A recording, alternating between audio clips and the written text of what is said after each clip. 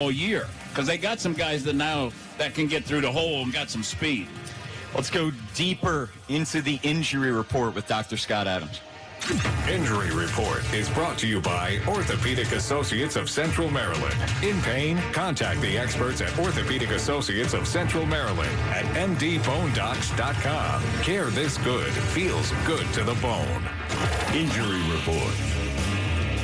Doc, let's start with J.K. Dobbins. He was placed on IR. We talked about him every single week and the gruesome injury that he suffered.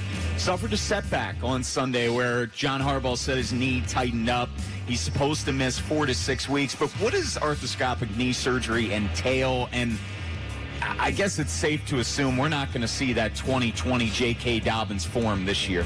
Well, it depends. The timeline of 4 to 6 weeks changes what the thought process is for the type of injury. So this is most likely either the meniscus that we knew he had injured because he said himself that there was a meniscus injury. So one of two things with that meniscus, he could have had a repair where they put stitches in it to try to get it to heal.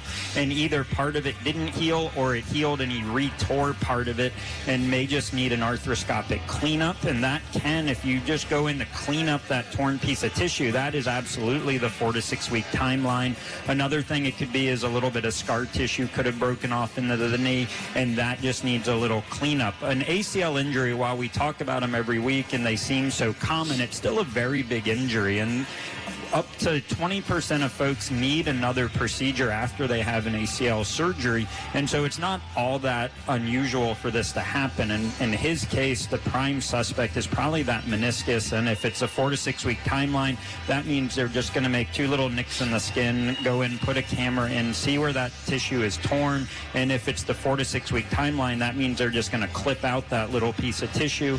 Then you can usually weight bear right away. You can bend the knee right away. You can start your rehab right away with the goal of being back 4 to 6 weeks. This is arguably the least invasive procedure that you could do on the knee, and we know since it is such a short timeline that it probably not related to the ACL or the LCL, because if either of those got re-injured, we're talking season. You know what's funny, Doc, is when I had my ACL in that fall, I had a little cleanup procedure too during training camp. Now, back to the Dobbins play.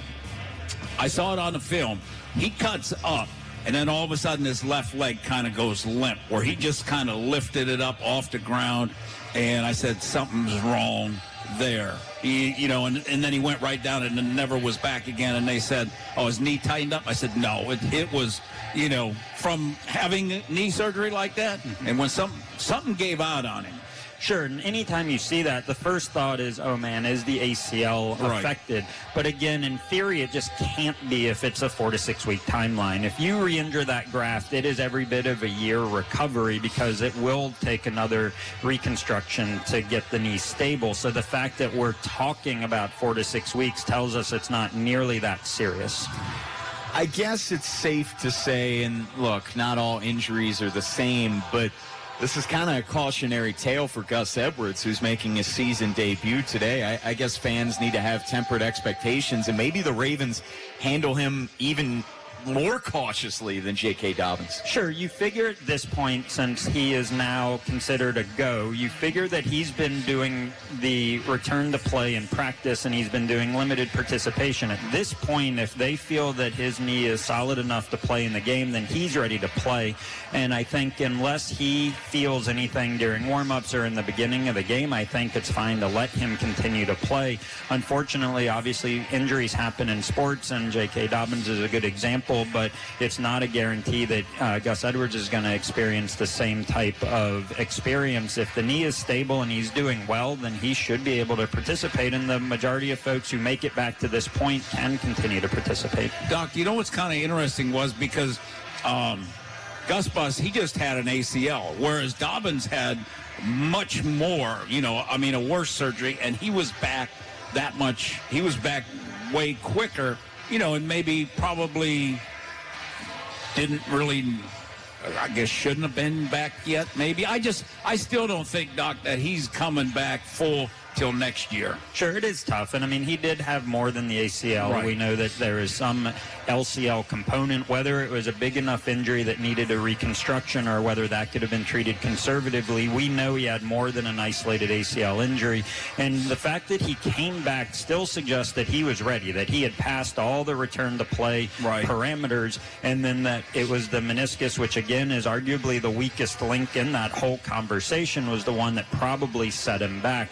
With Gus, even though he had less of an injury, at least on paper, it still says that his knee just took longer to get stronger or to get his motion back or to just feel comfortable being out there.